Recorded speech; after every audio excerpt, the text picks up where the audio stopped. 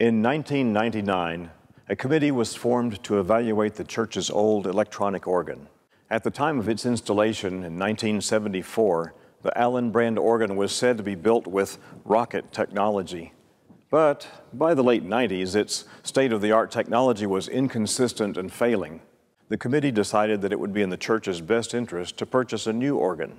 The Board of Stewards approved the hiring of a consultant, Houston organist Dr. Robert Bennett. And soon, organ crawls, or visits, to area churches followed. From the initial visits, the committee unanimously agreed that the sound quality of pipe organs was far superior to the sound quality of electronic organs. Trips then followed to Austin, Fort Worth, and Dallas, where the committee listened to pipe organs built by several different companies. After receiving proposals from 7 organ builders, the committee recommended Dan Garland Organs of Fort Worth to the Board of Stewards. Soon, a contract was signed, funds were raised, and West University United Methodist Church became the first church in the Houston area to install a Dan Garland organ. By the summer of 2003, the final selection of stops, or sounds that the organ makes, was made. The installation of the organ was timed with already planned sanctuary renovation that was taking place during the late spring to early fall of 2004. As the chancel was being enlarged to enhance worship flexibility, and the choir was turned to face the congregation, the ceiling height of the chambers that formerly housed sound and organ speakers was raised for the organ pipes, and casework was built out in front of each chamber to hold additional pipes.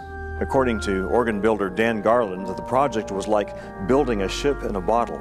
Organ installation started in late fall, and by early January, our 3-manual, 35-rank organ was installed. 35 ranks means that there are 35 different sets of pipes, each set producing a unique tone color for the notes within its rank.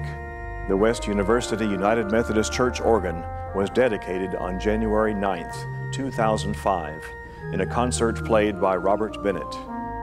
A year of concerts with various artists followed, including an organ recital by Mormon Tabernacle organist Richard Elliott.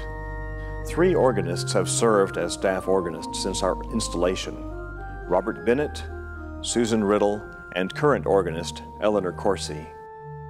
The organ is often referred to as the king of instruments.